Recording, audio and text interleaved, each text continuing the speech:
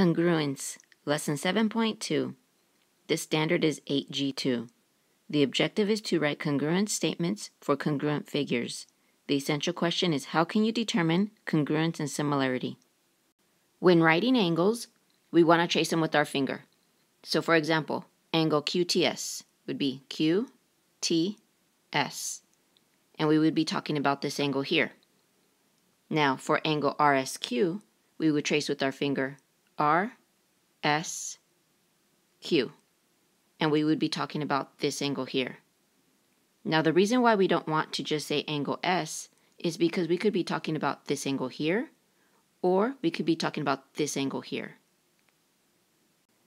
If two figures are congruent, their corresponding sides are congruent, and their corresponding angles are congruent. So if we're talking about side AB and side DE, they are congruent because they both have one dash. Now side CA and side FD are congruent because they have three dashes.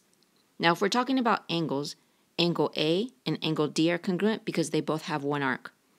And if we look at the outside, angle C and angle F are congruent because they have two arcs. So remember, this symbol here means congruent. That's the geometry symbol for equals.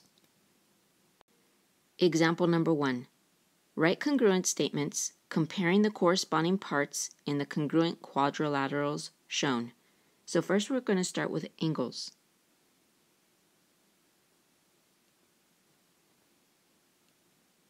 So we'll start with angle M. So angle M is congruent to angle A. And the reason why is because they both have one arc. Now let's move on to angle P. Angle P is congruent to angle S, but it's also congruent to angle K.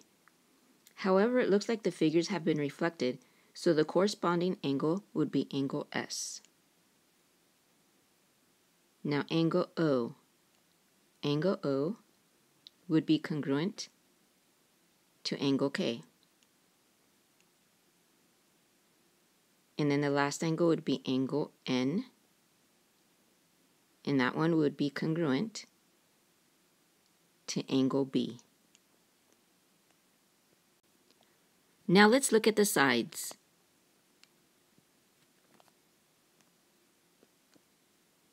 So we'll start with side MP. And the line above means side. So side MP is congruent to side AS. And that's because they have one dash each. Now side PO is congruent to SK. And it's congruent to SK because they both have two dashes. Now side ON is congruent to side KB. And the reason why they're congruent is because they both have three dashes. Now the last side is side NM. And side NM is congruent to side BA. And the reason why is because they both have four dashes. Example number 2. Parallelogram XWYZ is congruent to parallelogram LKMN. Write congruent statements comparing the corresponding parts, then determine which transformations map parallelogram WXYZ onto parallelogram KLMN. Now it looks like it's been reflected over the x-axis, then translated left. So we're going to start with our angles.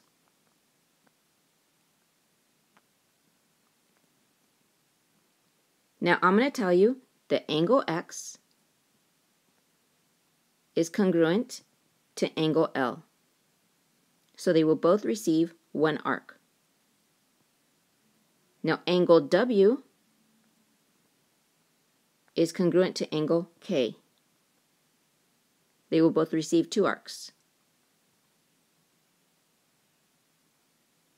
Now angle Y is congruent to angle M. They will both receive 3 arcs. And then angle Z is congruent to angle N. And they will both receive an arc and a dash. Now let's look at our sides.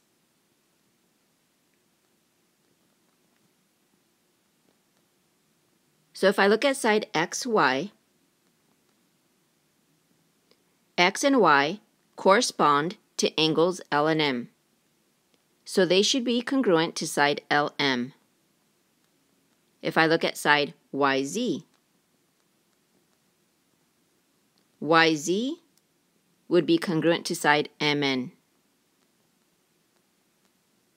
If I look at side ZW, ZW is congruent to side NK.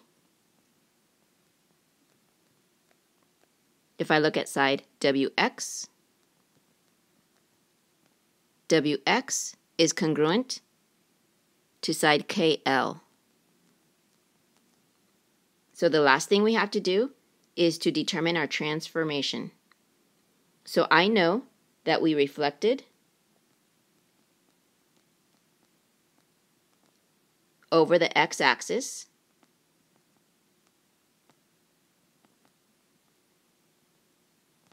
then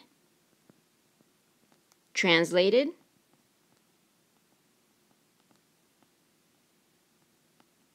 left 5 units. Example number 3.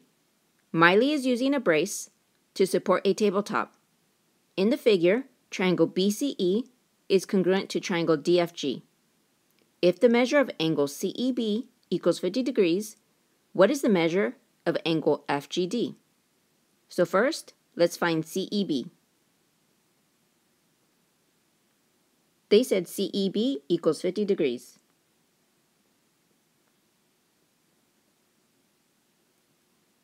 Now let's find FGD. Since they've been reflected and are congruent, angle FGD equals 50 degrees. Example number 4. From the previous figure, the length of CE is 2 feet. What is the length of FG? So they're saying that CE equals 2 feet. Since they're congruent, FG is also 2 feet.